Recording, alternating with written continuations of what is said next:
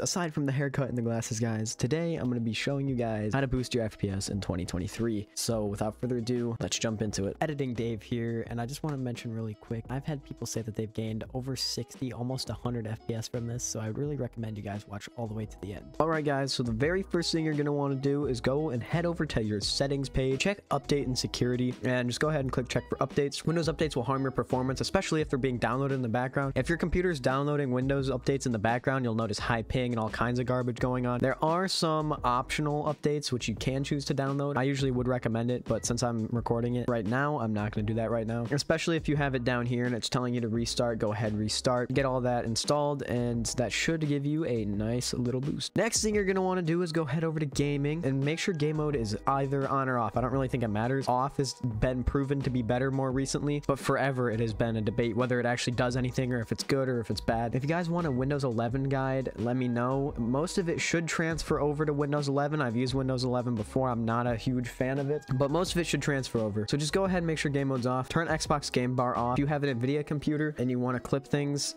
just turn it off, man. Like you have shadow play. Shadow play's way better. Next up, you're gonna search background apps, or just I guess background, and you can just go ahead and click on background app. I turned just all of mine off because I don't really like any apps running in the background, especially like an app like Cinebench or Minecraft. One big app I would definitely turn off in the background is Xbox, both Xbox and Xbox Console Companion, because multiple times on my main computer I've been getting terrible FPS and terrible ping in my game when my computer, like for instance if I reinstall Windows or something, or if I uninstall Forza, my computer would be downloading Forza in the background without my permission, without me even knowing, and I'm just sitting here wondering why I've been at 300 ping all day. Just turn it off. And next up, just head over to apps and you can see all these apps that you have. I'd recommend uninstalling any apps you don't use or need. Like I haven't used Heaven in a long time, but I do use it occasionally, so I'm gonna leave it installed. HP Smart, that's for my printer downstairs. I don't think I've used it once because I can just print my stuff through Google Chrome, so I'll go ahead and uninstall that later. If you use Chrome and you have Firefox installed, I mean, why? Like Skype, I'll uninstall that. If you use Xbox on your computer, I'd leave anything Xbox related, and I'd leave anything Java or Windows related, like Microsoft stuff, and anything related to nvidia or like your audio, like I think it's Waves Max Audio or something. Yeah,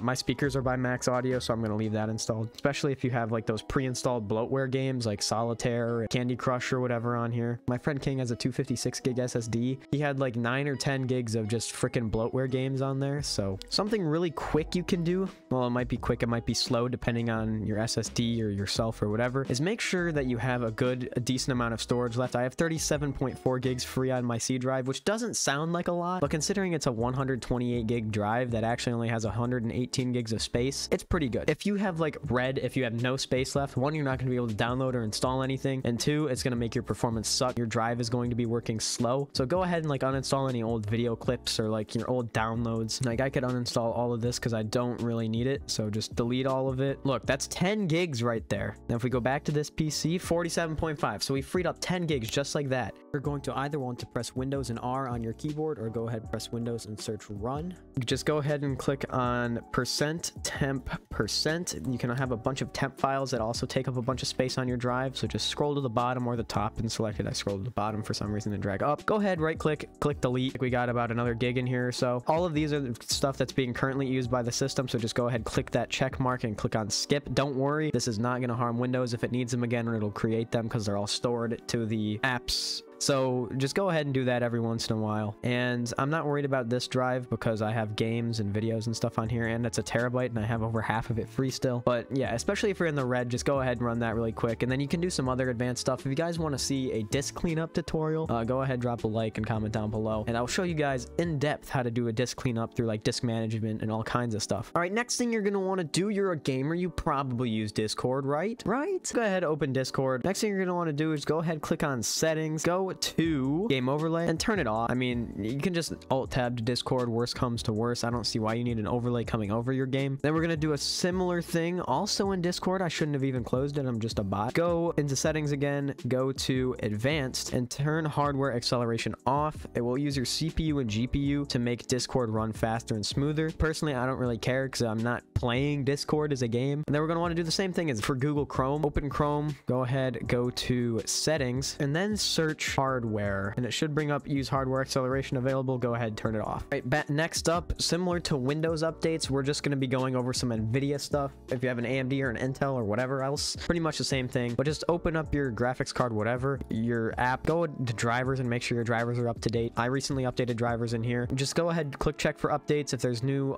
drivers, download them. If there's not, you're good to go. As you can see, we have the latest GeForce Game Ready driver, and if you don't have GeForce experience or whatever, you can find drivers on the website. Just look up your graphics card and then new drivers, and they'll come up. Right click on your desktop, or I guess you can search in Windows and search for the NVIDIA control panel. What you guys are going to want to do is go to manage 3D settings, and the very first thing you're going to want to do, you're going to see all these settings. You're going to be kind of overwhelmed, possibly, maybe, I don't know if you do stuff with computers a lot, but just click on preferred graphics processor and make it your high performance NVIDIA processor.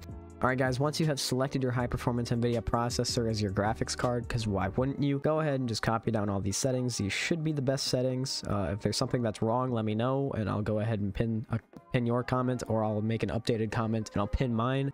Texture filtering quality. Is there a maximum performance one, or is it just performance? Oh, there's high performance. Okay, so go ahead and put that on high performance if you don't already. But yeah, pause the video, copy it all down. Prefer maximum performance, and most of it should be off if it's image related. Anisotropic filtering doesn't actually do much. I think it was like a 1 frame per second difference, if that, in the video that LTT made in Heaven benchmarks. But yeah, these should be the best settings. So let's go ahead, copy these, and then once you have that, click apply. Once again, if I'm wrong, go ahead, comment down below, and I'll update it, and I'll pin your comment, or I'll make my own comment and pin it. Dude, it thundered for like a minute and a half. Alrighty guys, the next thing you're gonna want to do, I did plug my laptop in for this, is if you're on a laptop, you can just go down here, right click and click power options, but search power and click choose a power plan, and it might be hidden. If it is, go ahead, click on show additional plans and click on high performance. There's an ultimate performance code. I have it on my computer, but I've been told it doesn't actually do much, so I will test it for you guys in a future video. I will test whether ultimate performance actually makes a difference or not. But once you have selected high performance, you can go ahead and adjust it. This is just what I prefer. It's actually off, kind of. On battery, I prefer my laptop to turn off fairly quickly so that I save battery life, but I usually like it where it's about an hour or two before my display turns off. I wish they had an hour and a half. I'll just leave it at an hour. And I don't really like my computer going to sleep. Like if I go and eat dinner or go into town to eat dinner or something, I don't want my computer to be asleep when I get back, especially if I'm like rendering something. I go ahead and put that on 3 hours. That way it does go to sleep if it's overnight, so my monitors turn off, and it will preserve the longevity of my monitors, because if you just have your computer on all the time, you will get screen burn-in, and that's kind of annoying. Really hurts the monitor. And then just go ahead, click on save changes, and you'll be on high performance. Once you've done all that and you close out of here, you're now ready to go game at some hopefully a lot higher frame rates. I've had people come in here, like my friend King, and he asked me how to boost FPS, and I just went through and did all that on his computer for him, and he told me that he went from getting about 120 to 144 to getting above 200 FPS in game. And I've had other people come in, like actually fairly recently. One guy commented he went from getting 60 in game to getting, I think, 144 in game. But it can make a pretty insane difference if you follow these steps, especially if you're on a lower end computer. If you guys got a boost from this, and if you're watching to this point in the video, if you found this video entertaining, informative, or helpful, or boostful in any way, please drop a like and subscribe to the channel, as it really does help the videos do better. It'll help more people get a better gaming experience. Without further ado guys, that's pretty much it for today, so I'll see you guys next time.